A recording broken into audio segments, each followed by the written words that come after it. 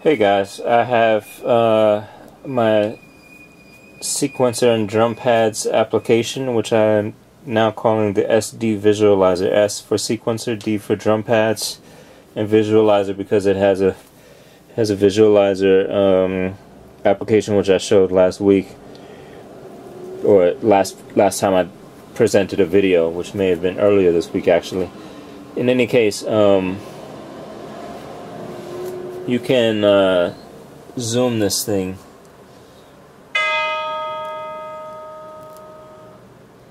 It registered a key event and move it.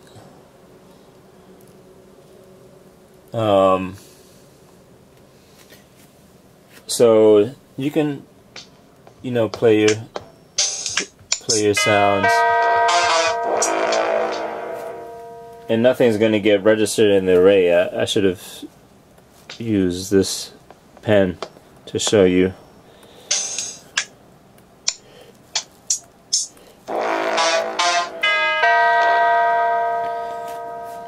Now, as usual, there's the letters over here on the side.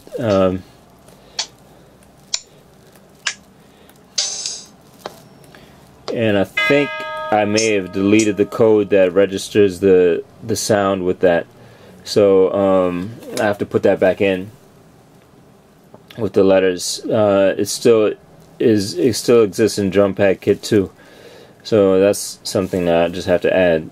But in any case, what I was focusing on was more of the recording portion, and when you record, the bottom two are record, and this is play and stop, play, record and stop, record. So and the very bottom button is clear, so you can record.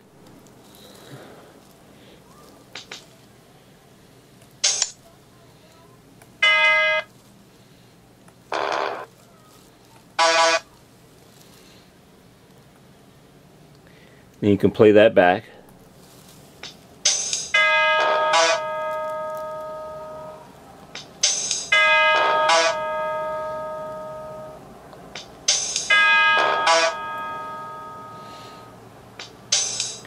You can clear the stage. You can record a new sequence.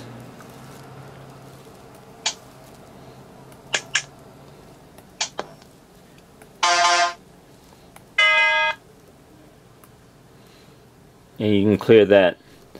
And you can continue to record new sequences and clear them, because what I'm doing is, in the array, I'm calling an event which asks to listen for each object that is on the stage, using a for each loop. So for each display object or movie clip that's on the stage, take that object, reference its parent, and have the parent reference the remove child method, and remove the child that is referencing the parent. So if I'm the child of parent Drew, then, and my name is Renee as usual, so Renee dot Drew dot remove child parentheses Renee. It's kind of like a loopy type of referencing the way that it works, but in any case, it does do the job. And you have up here, you have the metronome, which blinks right here.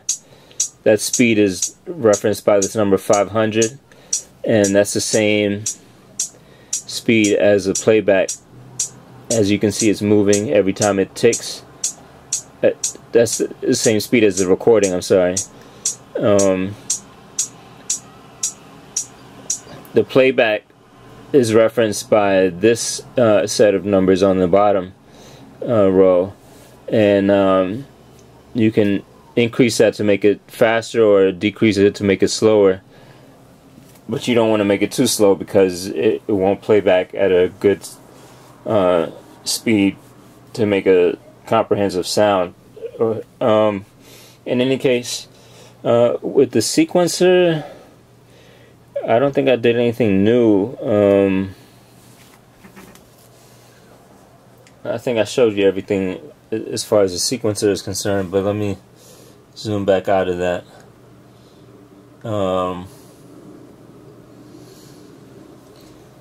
So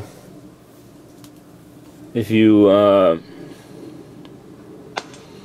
I think now I have a sequence that's twice as fast, meaning that there are fewer cells that you can use for data, but nevertheless it still works to make a sound.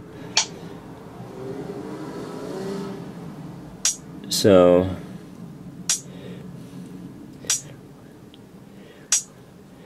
if you play that,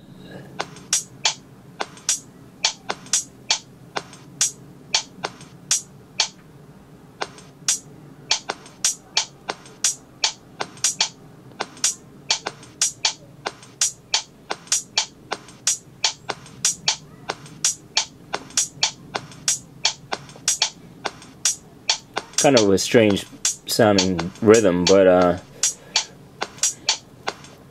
you can pause that, and then when you press play again from this point, you can't really do it. So you have to push keep and then hit this button right here, right above the pause, and that will make it loop again. I think there was something I had to do in my code to make an adjustment, and that's what I did. So yeah, that's what I had to do to get it to work. It's kind of a wonky piece of code, but in any case, thanks for watching, and I have more in store for oh wait, I wanted to show you guys the drop shadow. Alright. The drop shadow is pretty cool because you can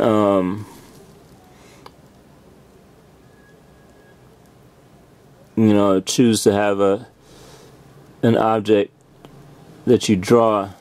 I'm drawing with my left hand, but as you can see, there's a drop shadow being drawn there. If you do a no fill and make the thickness of the stroke a little bit larger, you can see that drop shadow happening through the line.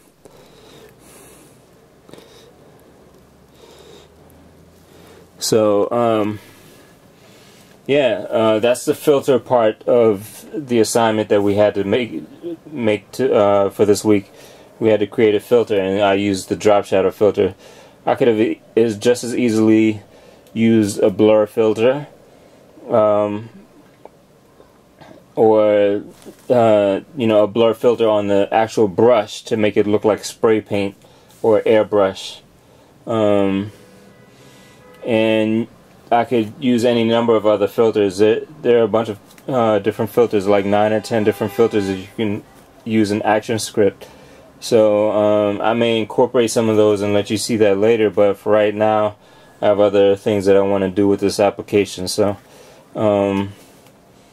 yeah, so that's that part. I also have something when you click this button, it asks you if you want to go to gallery or PS Touch. PS Touch comes with this tablet, so you can go to the gallery, and I'll do that real quick off screen.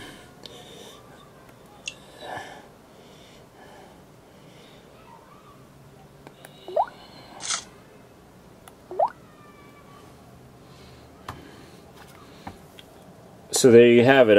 I've loaded an image from the gallery. That's this image that I drew, and yeah, you can draw on top of it if you want to. You know, choosing a green with no fill.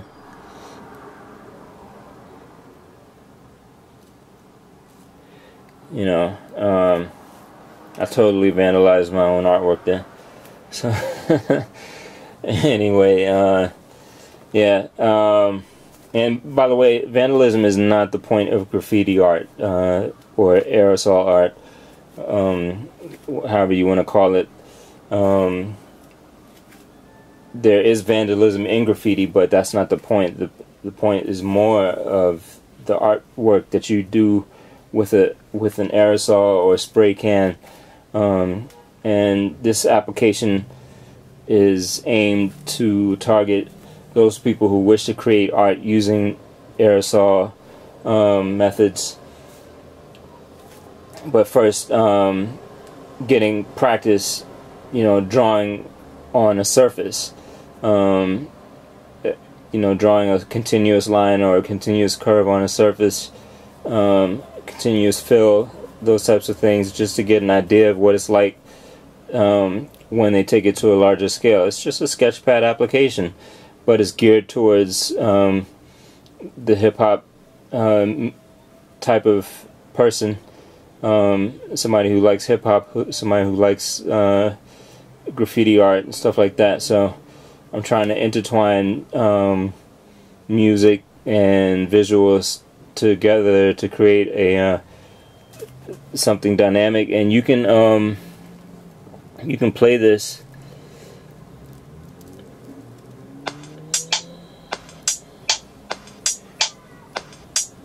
and the picture moves with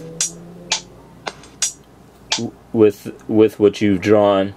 That's the picture from the gallery, and then you can save that out as a file onto your storage space using this button right here, and that's been there for a couple of weeks now, but I just never demonstrated it. I won't show it to you now because this video is running long, but if you have any questions, don't hesitate to ask. Thank you for watching.